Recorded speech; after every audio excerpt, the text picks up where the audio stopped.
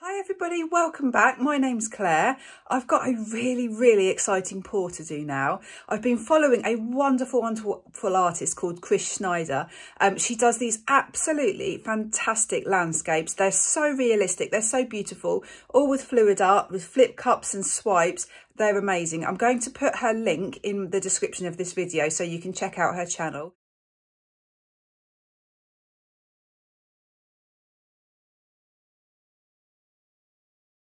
So I've been following her for a while, and then we've been messaging and we've decided to set each other a challenge. So her paintings are very classy, very realistic. So my challenge is to do something similar. I want to do a landscape, which is, it represents the Yorkshire Dales where I often go running, where my husband's family's from, Yorkshire.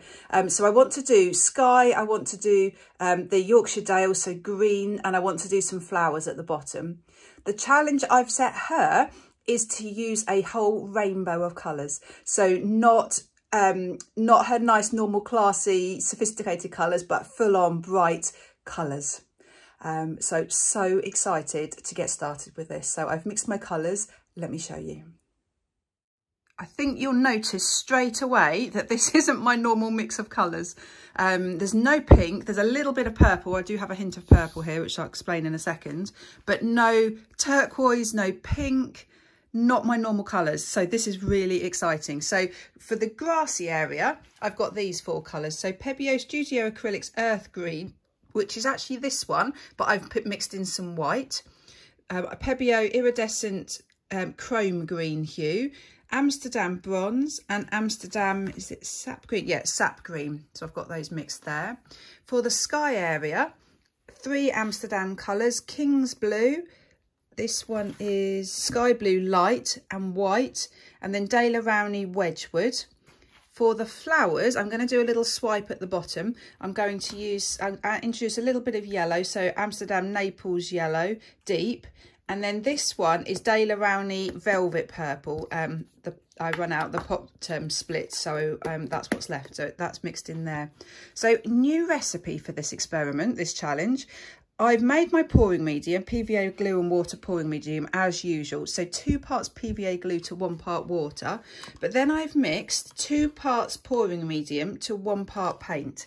So they're much runnier than when I would do a flip cup normally. Much runnier. I want them to be quite fluid because I want them to blend. So with Julie's flip cups, Chris's flip cups, the colours just blend together beautifully. So you can get a rough idea of the consistency. I'll put the recipe in the description. And another big difference with these flip cups is there's no silicone.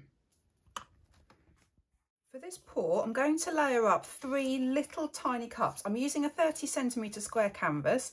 2 cups are going to be the sky. 1 cup is going to be the grass, the dales, the hills. Then the last section of the canvas is going to be the swipe. Let me try and explain it a little bit better. So roughly the top half will be blue sky. Then we'll have some Yorkshire Dales, some green. And then what Chris does is lays some paint on the bottom and then swipes downwards, and that's going to be like the meadow. So she comes back and embellishes the bottom bit afterwards. So to really accept and take on this challenge, I'm going to try and do something as similar as possible in technique to what she does. So first of all, 2 little cups layered up with blue. I'd like it to be quite pale, the sky. So, and there's some quite dark, some quite obvious colours here. So I'm going to put more white in than the other colours. I'm going to sort of dirty pour it. I'm not really going to get layers because it's too fluid. And the other thing to mention, what she often does is has a slightly darker cup and a slightly lighter cup. So that's worth bearing in mind actually. Let's make this the lighter one. So let's put a little bit of white in between each layer. And this one, not so much white.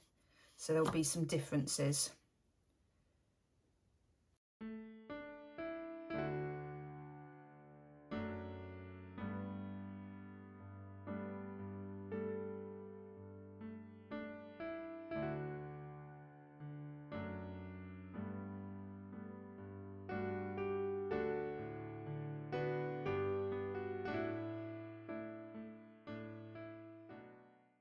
my 2 sky cups and then my 1 grass cup. This is the darker one, this is the lighter with the white. So I'm going to put the lighter one at the top, then the slightly darker one, then the earth, then the green. So let's do a little flip. It's quite full, so there's a chance I'm going to just spill this everywhere.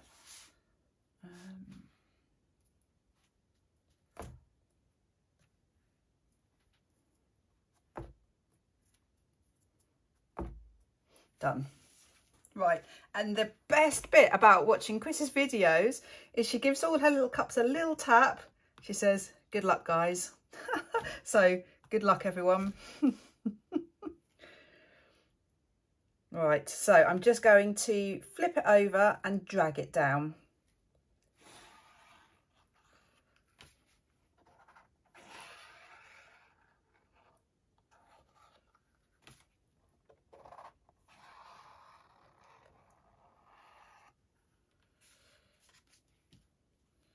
Right, let's start tilting this. The colours are fab, absolutely gorgeous.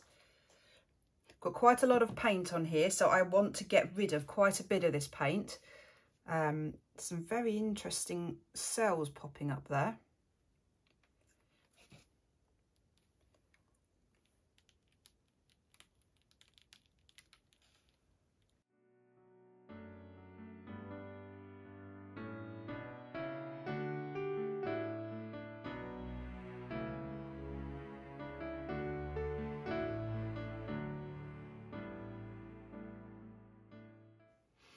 Not too happy with that blue, it's that Wedgwood colour. Right, so I've just layered up just the 3 colours. Let's kind of try and go with the flow. Oh, is that a lump? That's not good.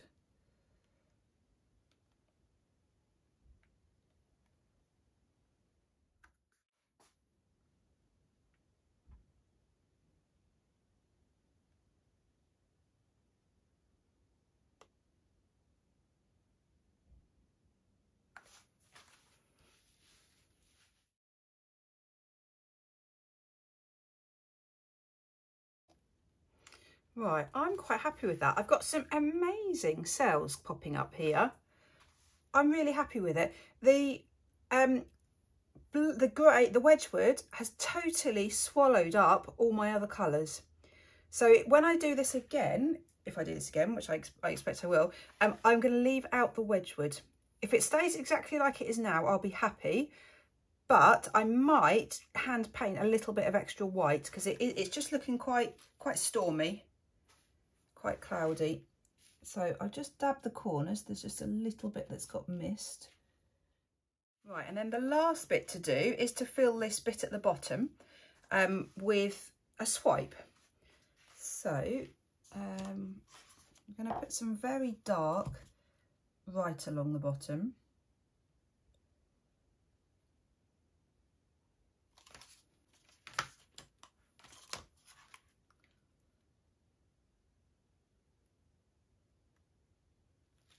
And then I want to just introduce a little bit of the spring sort of meadow colours.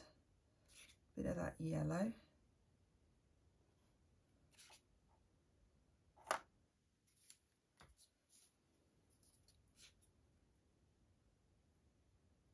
And then this is the bit that will get embellished afterwards.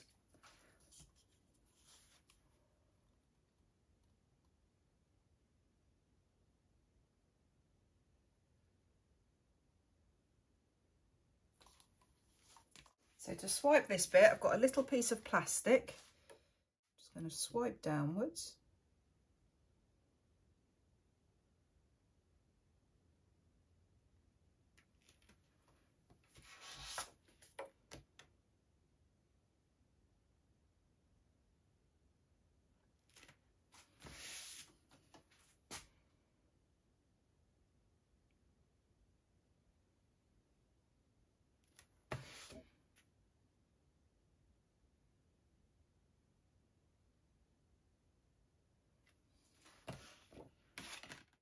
This is looking so pretty. It's very moody. It looks like it's about to absolutely chuck it down, pour with rain. Very grey sky. But look at these amazing clouds.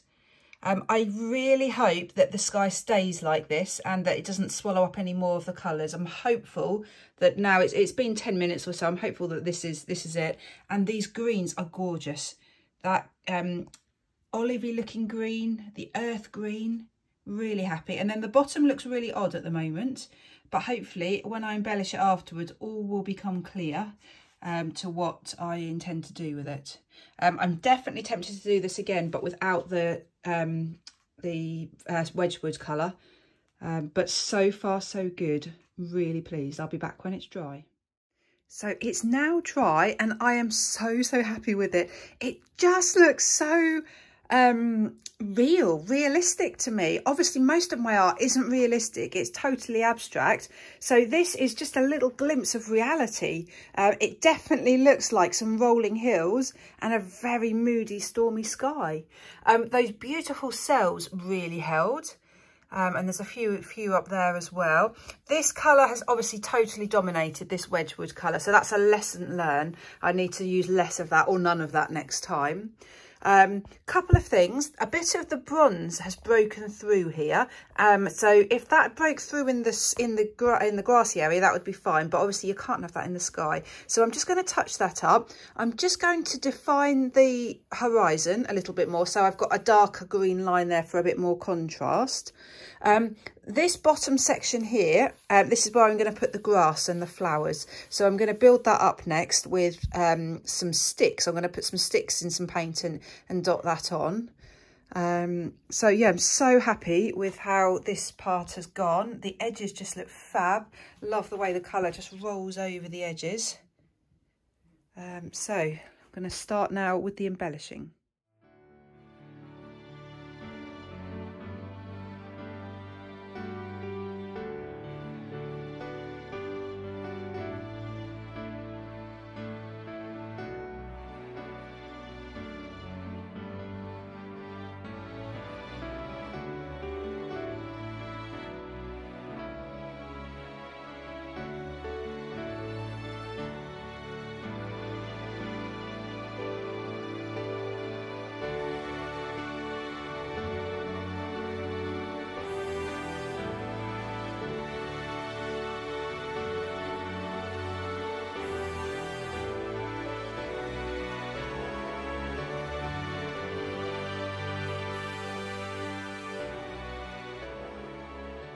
Right, finished my grass and my flowers and I'm so happy, so love this. It's so far removed from what I would normally do, so different. I have a lot to learn, but I'm actually really happy with this attempt at making it look like some flowers and some grass. I added just a little bit in there and a tiny bit in there and tried to get paler as I went further back to give the idea of the depth. So you might think it's finished, but have you spotted this? So I'm going to show you, I'm going to put up next a photograph that I took out while I was running on the Yorkshire Dales. Now this photograph is what's really inspiring this painting, and there's a rainbow, and obviously I'm rainbow acrylics, love rainbows, so it just seems right to add a rainbow. But I wanted to show you this first. It's still wet, so it's still shiny there. I wanted to show you this first because there's a chance I'm going to ruin it with my rainbow. So I wanted to show you what it looks like without, and then hopefully I don't ruin it, but I just want to add a rainbow. Why not?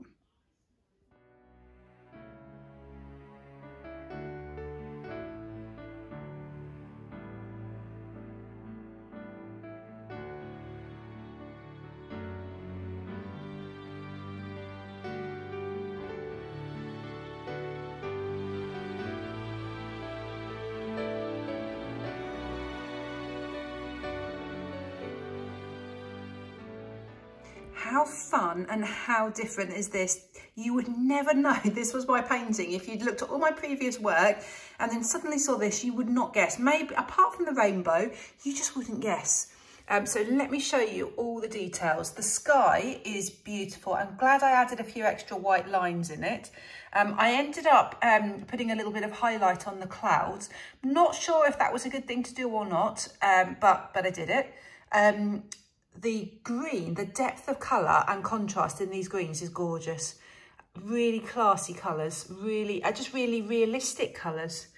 And then the flowers, such an interesting technique to use the edge of a stick to create the grasses.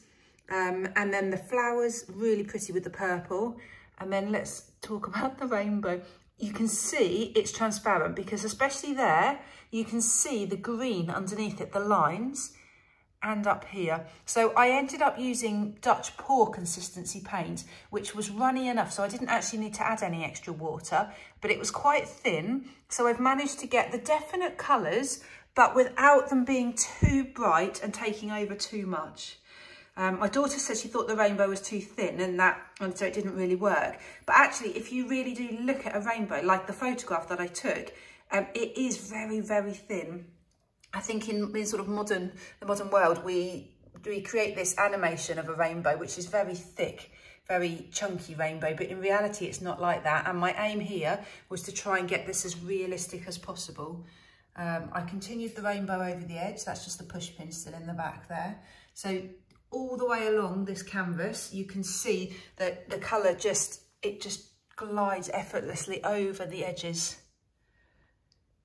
So I have thoroughly enjoyed this challenge. I'm going to include a picture here of Chris's painting.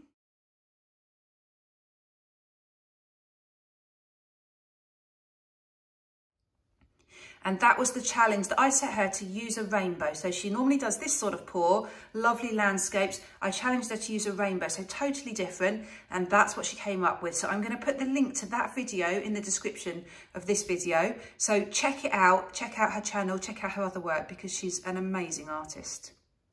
Great, thank you so much for watching. Please do hit the thumbs up button if you like it. Please do subscribe to my channel. Great, take care everyone. Bye.